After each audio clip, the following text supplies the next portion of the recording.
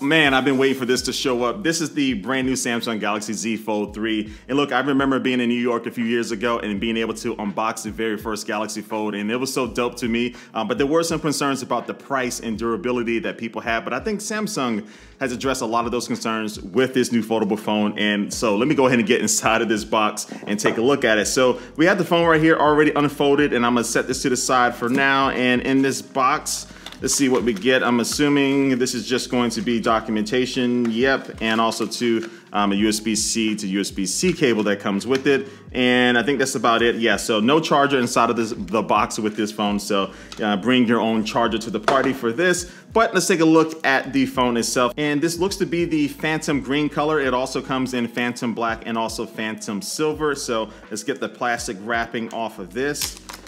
One screen at a time, look at this. Oh man. All right, so I can already tell, because I use the Galaxy Z Fold 2 a lot, I can already tell that this is lighter because it is about 11 grams lighter, which is pretty impressive. And I can feel that weight difference. It might not seem like a lot, but it definitely is when it comes to making electrical devices and phones like this. And all the colors do come in a matte finish, so it's not gonna be slippery or glossy. And look, shout out to all the smartphone manufacturers out there, but please stop making those super shiny phones. Make them all matte finishes. Just do it for us. I'm asking on the behalf of the tech community. Just please do that.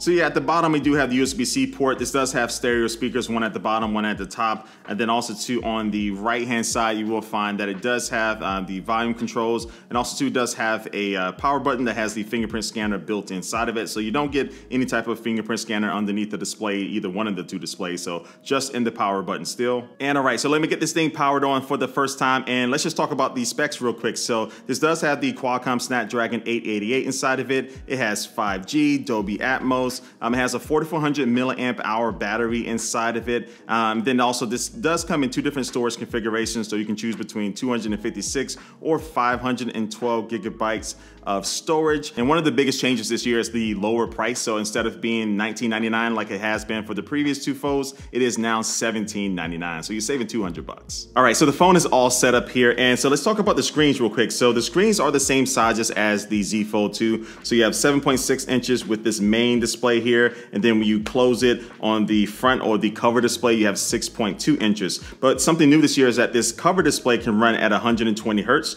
as far as this refresh rate. So you have some very snappy performance there, and the main display is bringing over that 120 hertz that was in the Z Fold 2. And Samsung says that these screens are just going to be more durable. So they both are made out of Gorilla Glass Victus, which should be more resistance against scratches and drops. And then also too, there's a new, better protective film on this main cover display. You can't really see it. You might be able to see the reflection there, but that's going to be better made this year. And then also too, the hinge, which allows you to kind of fold and hold the Z Fold 3 that was introduced in the Z Fold 2. So if you want to do like a video chat or something, you can fold it like this and be able to have the camera propped up so you can see it. But anyway, this hinge is made out of Armor aluminum is what Samsung is calling it. So it's going to be stronger, but then also too lighter. So that just goes into the entire weight loss that the Z Fold 3 has, again coming in around 11 grams lighter than the Z Fold 2. And speaking of the Z Fold 2, let me go ahead and bring little buddy in here right now, because I wanted to take a look at the front-facing camera that's on the main display here. That is right here, and you can see it easily because it pokes out there, and even the screen protector has to kind of like wrap around it. But new this year with the Z Fold 3 is the fact that this front-facing camera now lives underneath the display. So it's almost invisible, not totally invisible, but almost invisible. So you can see here, it's very hard to make out on the background here with this bridge above my head. Now, when I do zoom in here a little bit and I go into like the sky, it's way more noticeable here, the difference that you get between these two versions. And so this front-facing camera has 1 out of the 4 pixels showing here. So again, it's not completely invisible. You can still see if the light hits it just right, or if you have like a dark screen of the area that's completely black. But I think it's a step in the right direction as far as looks are concerned. But I am interested in the quality of the photos and videos that you can get now from this camera that's living underneath the display, and whether or not it's going to be better or worse. So let me go ahead and take a selfie here with this camera. All right, so I got it lined up here, and let me do my face that I do in pretty much every photo. Boom. And now let me take one with the Z Fold 2. All All right, got that snapped. And from what I can see, it looks like the Z Fold 3 camera is definitely softer than the camera here on the Z Fold 2. I'm liking the color that I'm getting from the Z Fold 3 here, but you can see that, especially around my receding hairline here, that it is a little softer. You don't have as much sharpness there and being able to make out some of those finer details like I'm seeing a little bit here on the Z Fold 2. But what I'm going to do right now is actually take it outside, well, really after I finish this video, but what you're seeing right now are the photos that happened when I took these phones outside to try to get some really good sunlight to see the difference here. So I can't see how they look so far, but leave a comment down below and let me know what you think about the differences here between the camera that lives underneath the display on the Z Fold 3 and the one that's just like the regular punch hole camera on the Z Fold 2. Now, I have been using some of my Google apps on the Z Fold 3, and I have noticed a difference in the updates for those apps for the Z Fold 3 versus on the Z Fold 2. So you can see here, like in the Photos app, you have your sidebar here with your different categories that you can choose between. And I also noticed this in the Settings app. So I have all of my categories right here in the settings on the left-hand side, but then when I tap on something here, it will just update on the right-hand side, and now I can make changes. Where on the Z Fold 2 here, if I go to that same section here, it takes me to a whole nother screen. Then if I want to go back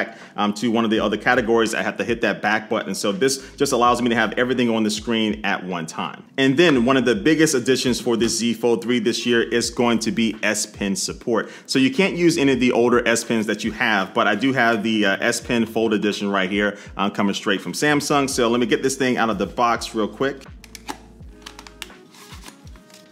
And all right, so here's the S Pen Fold Edition here. Then also too, here's a little kind of carrying sleeve for it, or protective sleeve when you're not using it. You can put it inside of there. I wish this could connect to like the phone via magnets or something, but you don't have that option, but not a deal breaker for me. But the thing about this S Pen here is that it does have a retractable pen tip. So when I press down on it, it actually goes in like so. So that's gonna help when you are applying pressure when you are using this on the Z Fold 3 screen to not damage the screen. All right, so I have Samsung Notes open up here right now, and here I am just drawing on the screen. And again, you don't typically have to apply a lot of pressure to do this, but just in case you do, when I press down on it, you can see that pen tip is going to be retracting there just to make sure I don't press in too hard on this screen. But it's crazy how far we've come from the original Fold when people were worrying about that thing breaking as far as the display, and now we have S Pen support running on this thing with seemingly no issues. And so look, I don't want to turn this unboxing into a full review. I have a lot I want to cover and just really test out and see for myself. So stay tuned for my full review of this phone. But yeah, I'm pretty stoked to go ahead and start using this. I was a big fan of the Z Fold 2. I use it every single day. So this definitely is going to be my replacement for that. But for $200 cheaper, you're getting some really good things. You have that IPX4 water resistance rating there. You have some really good things going on with this. So stay tuned for my full review. So right now, I'm about to wrap this video up. I appreciate you watching. Thanks for watching, and I will catch you later. Peace.